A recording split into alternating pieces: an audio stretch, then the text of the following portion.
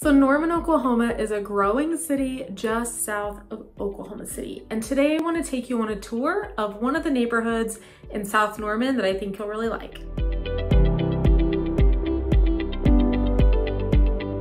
I'm Marcie Billen and I'm a real estate agent in Norman, Oklahoma. And today I want to take you on a tour of the neighborhood called Cedar Lane in Norman. So it's in South Norman, it's just south of Highway 9 and off of 12th Avenue Southeast. So this location in Norman means that people have really great access to the University of Oklahoma, NCED, the Postal Training Center, Hitachi, and a lot of other businesses, including the National Weather Center. There are, of course, other neighborhoods in this area as well, including Bellatona, Eagle Cliff, Summit Valley, and then we also have really great access to the city of Noble, which is just south of Norman on Highway 77 as well. If you want to see more of my Norman, Oklahoma neighborhood tours, go ahead and check out the link. It'll be here, but also in the description.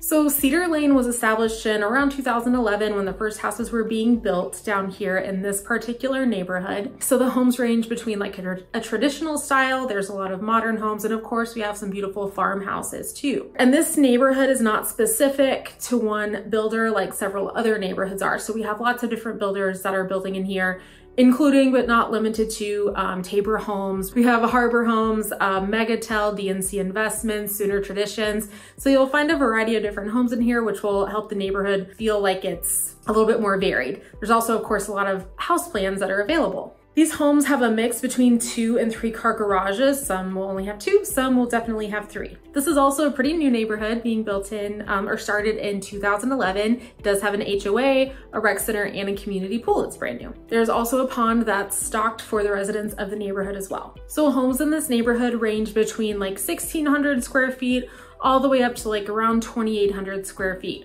with most sitting between like 2,000 and 2,300-ish square feet. And almost all of them are at least 3-bed, 2-bath. I don't know of any one of them that doesn't have 3 bedrooms. Some of them may even have 4, and I've seen a few in this neighborhood that actually have 5 bedrooms. So living here means that you would have easy access to a lot of great amenities, including this, a huge Walmart that we have here on the way to Noble. There's Starbucks, in Aldi's, Panda Express. And then of course, as you travel north into Norman, you'll get a ton more like salons and businesses, another Walmart that's a neighborhood market instead of a super center. And of course, all that is right on your way to campus if you're needing to work at OU. Some cons that I've heard people talk about living in this neighborhood is, of course, you usually have to use Highway 9.